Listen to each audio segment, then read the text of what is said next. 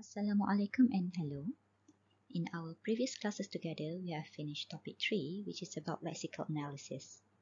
In lexical analysis, compiler will categorize the words from our high-level programming language into streams of tokens, namely the words and its categories. Lexical analysis are not concerned with syntax. Instead, there is the job of the second phase in compiler, syntax and semantic analysis. The input of this phase is streams of tokens.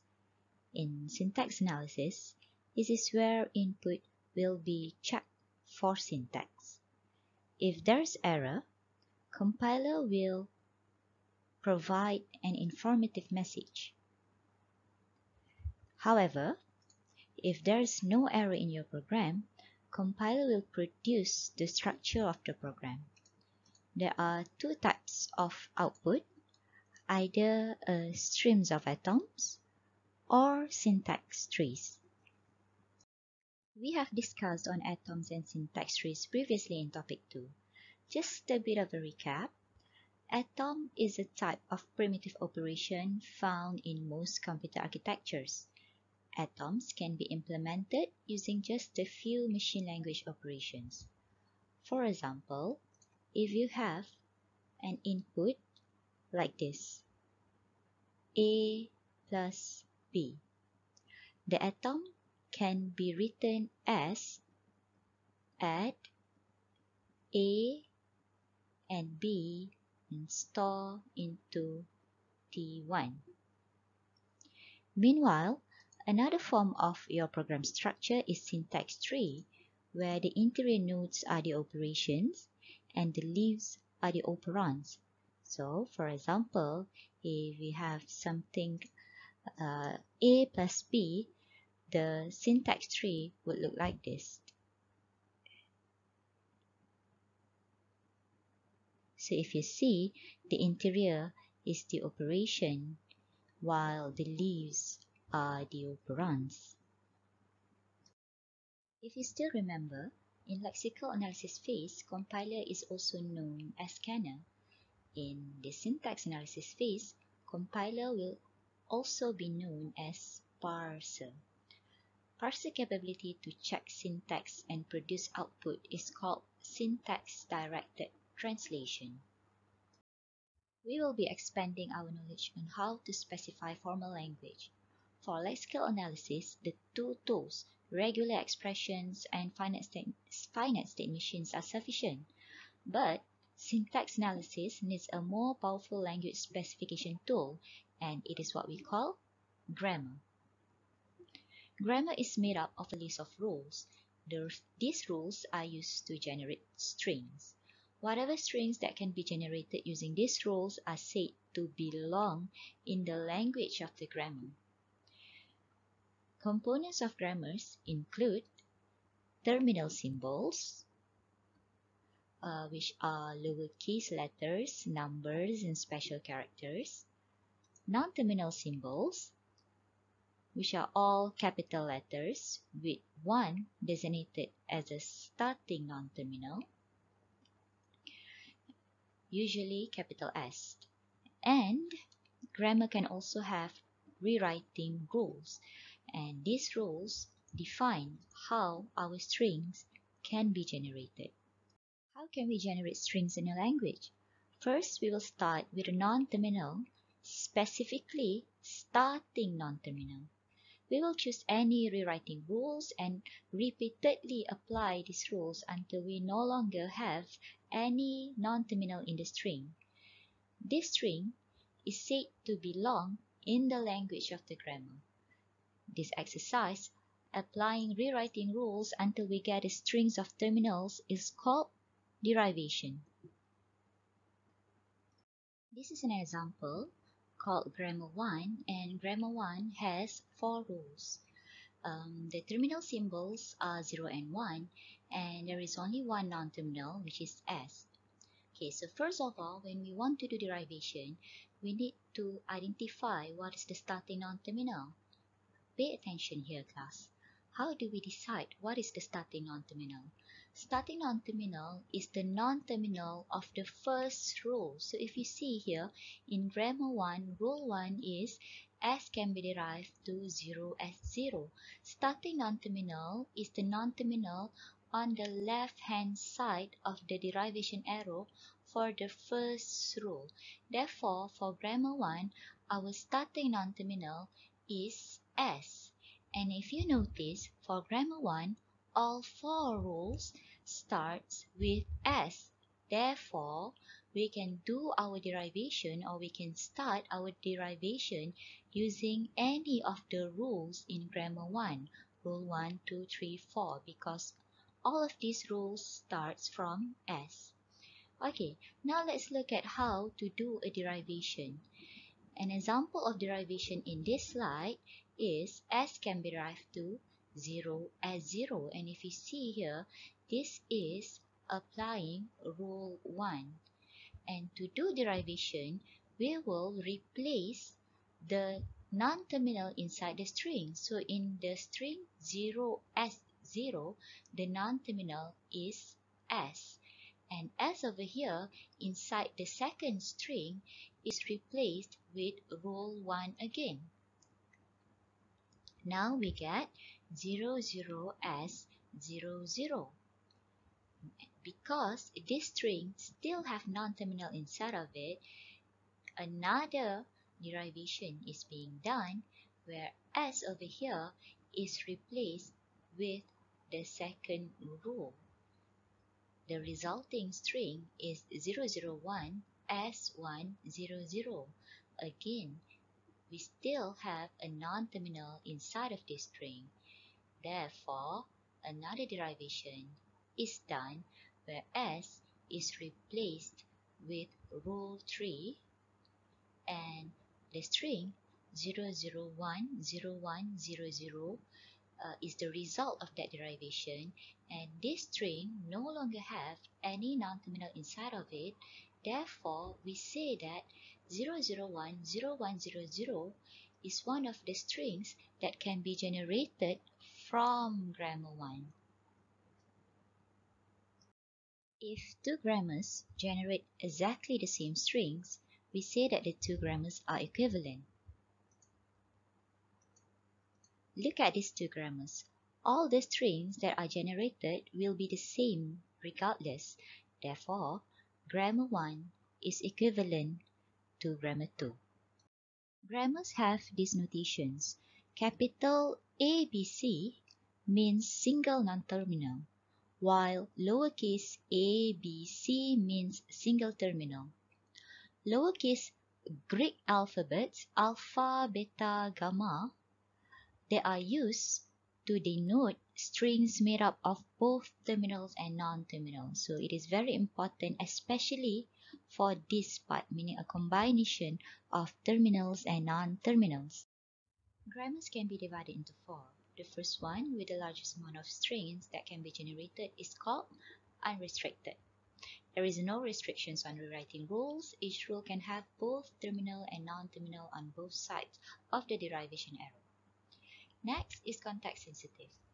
While similar to unrestricted, meaning both terminal and non-terminals can be on both sides of the arrow, there is a certain identified pattern on context sensitive. It is not totally random. Okay, moving on. Inside context sensitive is context-free grammar. For context-free grammar, a rule must have a single non-terminal on the left-hand side of derivation arrow, and on the right-hand side, the string can be made up of both terminal and non-terminal. Most programming languages are of context-free class. Finally, we have right linear grammar. So in right linear grammar, rule must have a single non-terminal on the left-hand side of the derivation arrow, and it must start with a single terminal on the right-hand side, followed by both terminal and non-terminal. So the key point here, it must start with terminal. Right linear grammar can be used to define lexical items such as keywords or identifiers. So this is the diagram of the classes of grammars that we have discussed in the previous slide. If you see here, unrestricted is the biggest class. There's a lot of strings that falls under unrestricted. Inside unrestricted is context sensitive. Smaller than context sensitive is context free, and the smallest is right linear.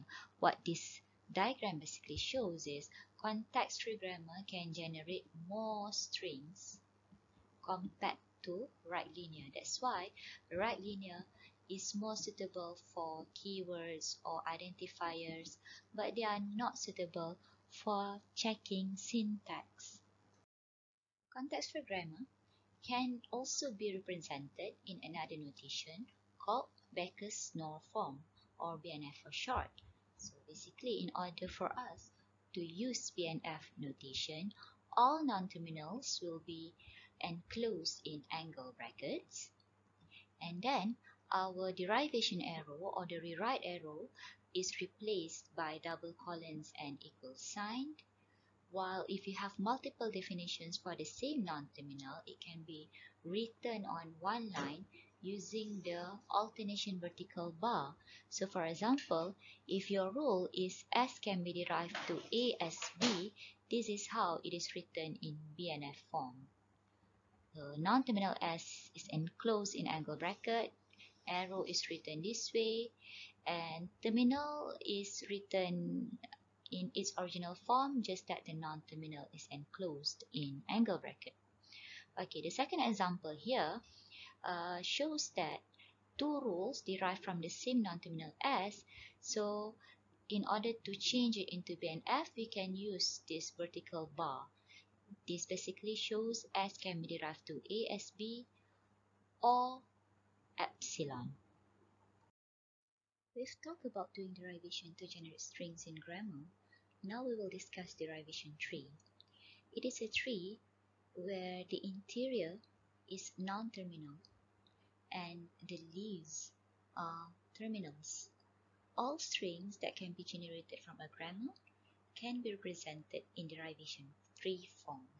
So the example in the slide is the derivation tree for the string A, B, B, and I'm going to show how exactly we get this tree for that from that particular string. So we start with the starting non-terminal, and it is first derived to A as B, and then the third rule is applied here, and we get A. Going next, this is the non-terminal S, and here the first rule is applied again, A as B, and here the third rule is implemented again. Over here is the first rule, this is the third rule again. Here rule 2 is implemented, where it is derived to epsilon or an empty string, and finally the remaining three non-terminals with B, rule 4 is implemented, so you get B, B, B, and if you notice, the tree is drawn from left to right. Let's discuss the concept of ambiguous grammar. A grammar is said to be ambiguous when two different looking derivation trees can be constructed from the same string. The left tree here, it starts the derivation by implementing rule 2, and the right tree starts derivation by implementing rule 1. However, if you notice, for both trees, they are showing the same string, or they are producing the same string, var plus var times var. So if you see on the left tree, var plus var times var, and on the right tree is also var plus var times var. So if you see here, This is same grammar, grammar 4, same input string, but two different looking trees. Therefore, grammar 4 is an ambiguous grammar. Now discussing derivation. There are two types of derivation, leftmost and rightmost. In leftmost derivation, non-terminal symbol at the very left of the string is always replaced first. If you see the example on the slide, you will notice that the leftmost non-terminal is replaced first. Therefore, if we are defining rightmost, in rightmost derivation, the non-terminal situated on the very right is always the one being replaced first. This is an example of a problem where you are asked to determine whether a particular grammar is ambiguous or not. So if you see this grammar, what you need to do is you need to come up of a string of your own to prove whether this grammar is ambiguous or not.